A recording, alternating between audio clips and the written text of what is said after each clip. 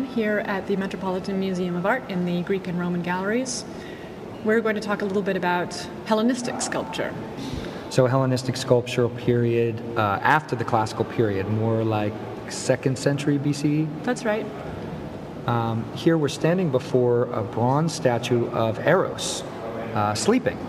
The two things that I noticed right away about this, one, he's bronze. We don't see a lot of bronze. No, we don't. This is a rare surviving bronze sculpture, one of the few to survive intact from antiquity.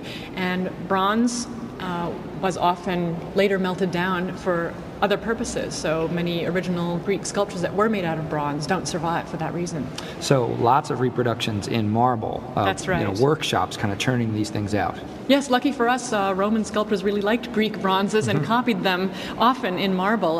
Later, the original bronzes were lost. I'm glad you said that, because this is one of the statues that was very loved, we're told, in Roman gardens. So wealthy Romans would want a copy of the sleeping Eros. Yes. So this one, I think, dates from the Roman period. So despite the fact of being a Greek Hellenistic original, it is listed on the nameplate as maybe from the Augustan period. So the two things that strike me, the first was that it was made of bronze, and the second is that it's a child. Yes, we don't see that very much in earlier Greek sculpture.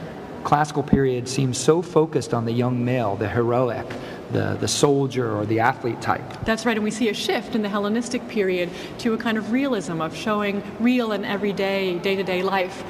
Here in this case, a sleeping child. Yes, it's Eros, but it's a child, looking very much like a child with all its kind of plumpness. So we might imagine Eros in the classical period triumphing or somehow inspiring greatness. That's right. Here he's dozing. He is. It's very cute. It is, and that's not a word we would associate with classical Greek sculpture. Cute. No, if someone said, I saw some Greek sculpture, it was very cute, you would think they were crazy. That's right. So Hellenistic art gives us this moment of repose. And I like compositionally, too, how it's very spread out.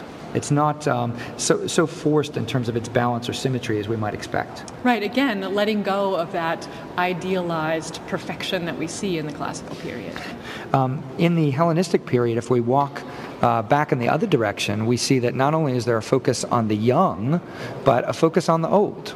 That's right. Again, this interest in the Hellenistic period of showing things the way they appear in real life, not always the perfect, not always the ideal.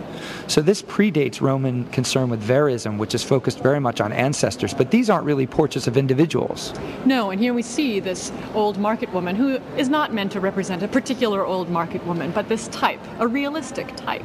Now, as cute as the sleeping Eros is, she's maybe past her beautiful years is a polite way to say it? Yes, she's stooped over. We see her mouth open, her toothless mouth open, her the drapery falling sort of slackly over her body.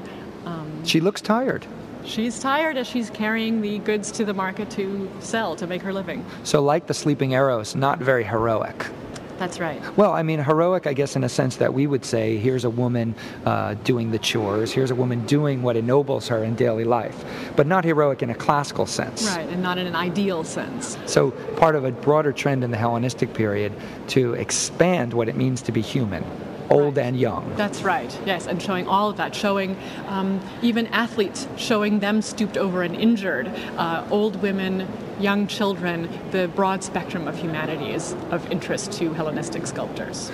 Now, another trend in Hellenistic art, we saw the sleeping Eros with the reclining figure with the arm and the leg draped off. Here, she's up on a podium, but she seems like she's coming at us. She does. There's a lot of movement. In the late classical and Hellenistic styles, the forms really break out of the envelope of space that has kind of enclosed them previously. So we get figures reaching out or legs hanging off or movement in space that we don't see in that kind of composed and idealized classical style.